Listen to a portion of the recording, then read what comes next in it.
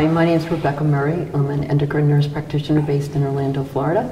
And I have the pleasure today of interviewing Dr. Dennis Goodman, who is the director of the Integrative Medicine Department at NYU Langone Medical Center. And also he is a clinical professor of medicine there, and also clinical professor of medicine at the University of Cape Town, South Africa, which is wonderful, where he did his training. So, getting right to the basics, what inspired you to become a doctor and a cardiologist in the first place? It's a great question, and it's an easy one for me to answer because when I was a child, and I'm talking from 7 onwards, and I was just fascinated by the human body. And I remember for my bar mitzvah, when I was 13 years old, as a little Jewish boy, I said I want books on medicine. And I, at that time, realized that I had this fascination with the complexity of the human body. And I knew that I wanted to try to find out as much as I could about it. And it was also linked with this feeling that I really wanted to help people. And one of the privileges we have working as doctors, nurses, anybody in the healthcare field, we have an opportunity every single day to make a difference in people's lives. And I think you'll agree with me, nothing makes you happier. I always tell people, if you're looking for happiness, one of the things you should do is make somebody else happy, because that's when you feel so good. And so, although it's hard and it's very stressful, we have this opportunity. So that combination of being able to learn about the human body and to be able to help people put me on that journey. And I found it really helpful to have this goal early on in life, because one of the issues for kids today is they're not sure what they want to do. And when you've got a goal and you know you have to work hard towards it, it's much easier to sit down. It doesn't come naturally to anybody. You have to work hard to do well at school so that you can go to a great university, so you can get into a medical school, so that you can get into a residency and fellowship and on and on. So I knew early on that I have to really apply myself, and I'll end up being at one of the greatest medical schools, certainly in South Africa and in the world. And that's where I trained. Excellent. As I mentioned, you're the chairperson of the Integrative Medicine Department. Now, most physicians and cardiologists that are trained in the traditional educational format do not integrate the functional medicine approach. So what led you in that direction? So that's also an easy thing for me to answer, because I realized early on as well, and I actually became an interventional cardiologist. So you can imagine I was actually taking care of people running to the emergency room, people having heart attacks. Take someone to the cath lab in the middle of the night, you'd have to put a stent in. And, excuse me, sometimes you were so fortunate to save somebody's life. And sometimes, no matter what you did, they weren't going to survive. And I felt like a fireman running to a house on fire. And sometimes it was just too late, no matter what you did. And I started to realize that the one way that you can, that I personally, and most of us can really make a difference, try to prevent terrible things from happening. And there's a saying that people have, what's the best way to treat a heart attack or a stroke? And that's to prevent it. So I decided to get into the whole field of prevention. And I think I'm one of the few cardiologists who board certified in interventional cardiology and integrative holistic medicine, and I'm very proud of it. And I would agree. I had, about 2 years at the Scripps Institute of Integrative Medicine with Mimi Guarneri as the chief there, and it was inspiring to me, and I was able to really get a feel for what it's about. And I'm now very focused on trying to be a bridge between traditional and integrative medicine. And that's why it's such a joy to be here at this conference, because there are many of us here, where you feel you're talking to people who feel the same way. That we're looking for evidence-based medicine on both sides. And it's so important to have a conversation so that we all learning from each other, and we can offer the patients the best possible outcomes. And it's very obvious we don't have all the answers in traditional allopathic medicine, and we don't have them in non-traditional medicine either. But together, we can often really help a patient, because I truly believe that first, let's be conservative. Let's use natural approaches. Let's do things that we can't hurt anybody. It's not going to be a terrible side effect or a complication from a procedure.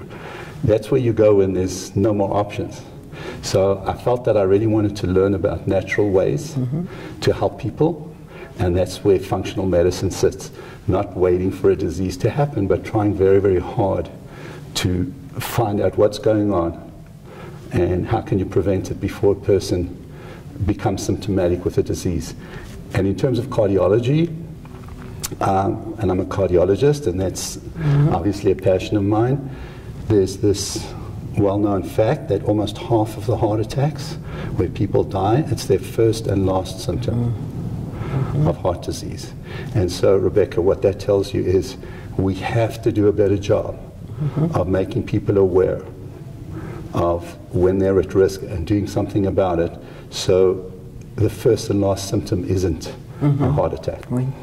Can you think of a particular case that stands out in your mind where you can apply There's this? so many wonderful cases that I've had, and there's one that does jump to mind, and it's related to I was a cardiologist in San Diego. I was actually the chief of cardiology at Scripps Memorial for many years there.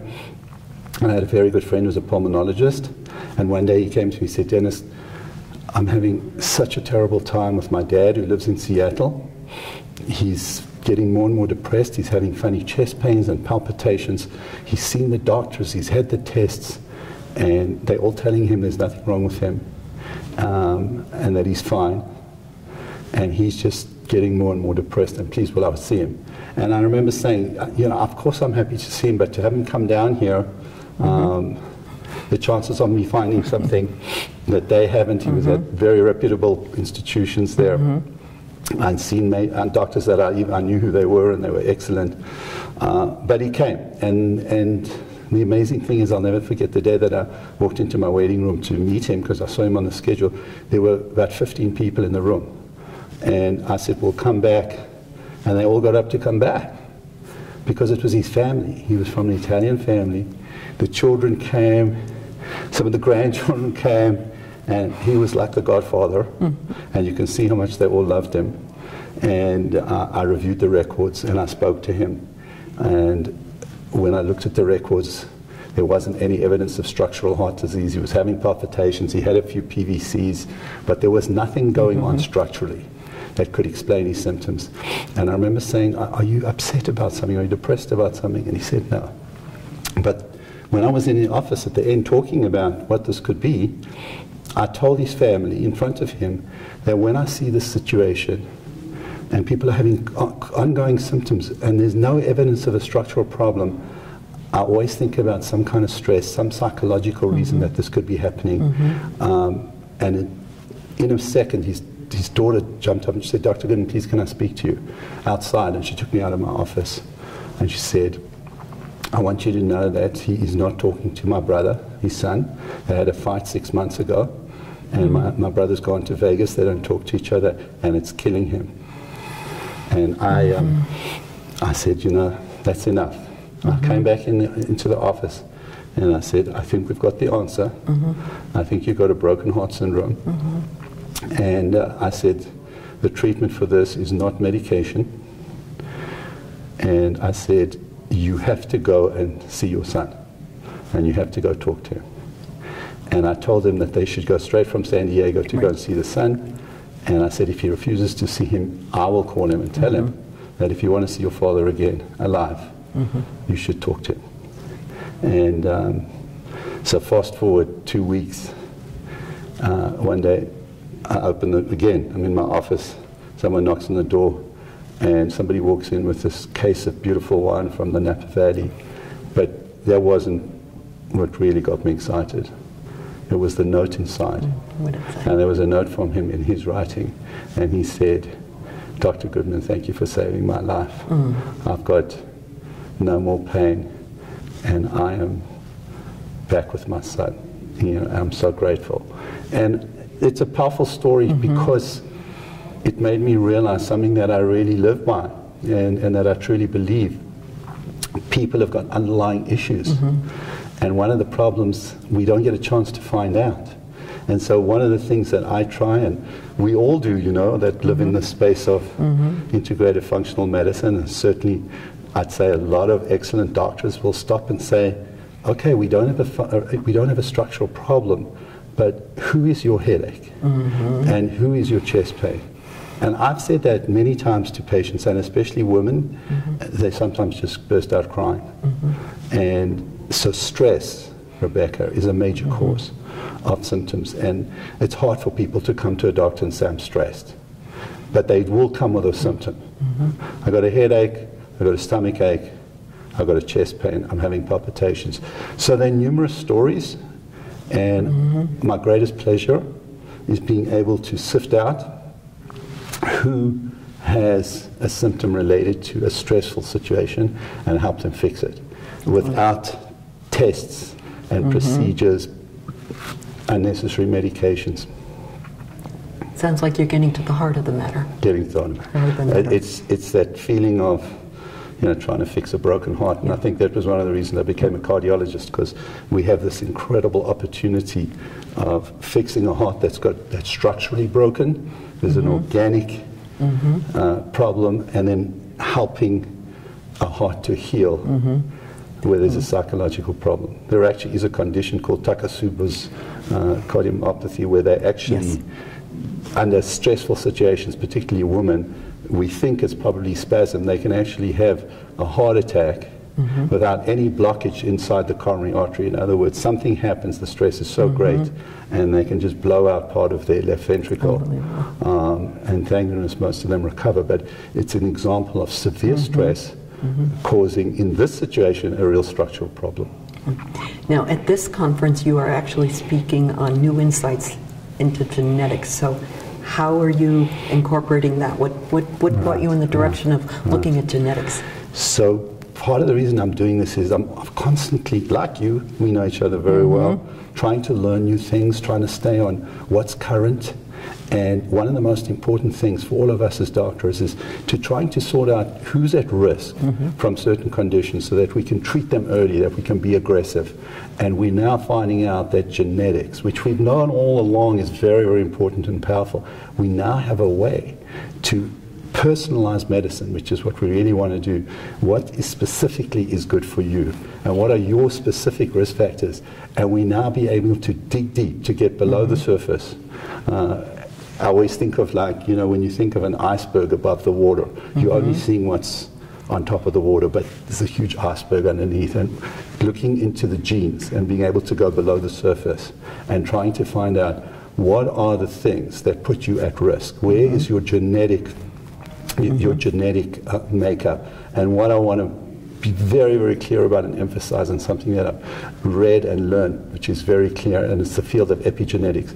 You may be born with a certain gene that's abnormal, but whether it expresses itself is up to you. So that's a huge thing for us all to know. Your genes are not your destiny. You can express your genes, both the good ones and the bad ones, depending on your behavior. And there is a lot of data. There's a great article from 2016 in the New England Journal where they took groups of people with high risk based on their genes. They gave them healthy lifestyle, and they had to lose weight, no smoking, exercise, eat healthy. There was a close to 50% reduction in cardiac events in the group that made these lifestyle changes. So preventative medicine, I think, starts with having knowledge. Knowledge is power, and then using this knowledge to live your life in a healthy way. And that's a huge challenge. We all are challenged by that, but that's part of our challenge as doctors, motivating people to be healthy and to do the things that are going to keep them healthy and live long, good quality lives, no matter what their genes. So a part of functional medicine, obviously, is the appropriate nutrients. And I know we've written a number of books on different supplements. So I'd like to end this interview by asking you, what is your favorite supplement? You're right. And as part of my journey, I realized that I have to learn and understand what are the supplements and why do so many people take supplements. There was actually a study at one of the American College of Cardiology meetings where they asked doctors, do you prescribe, there was a question, do you prescribe supplements? And, most of them said no.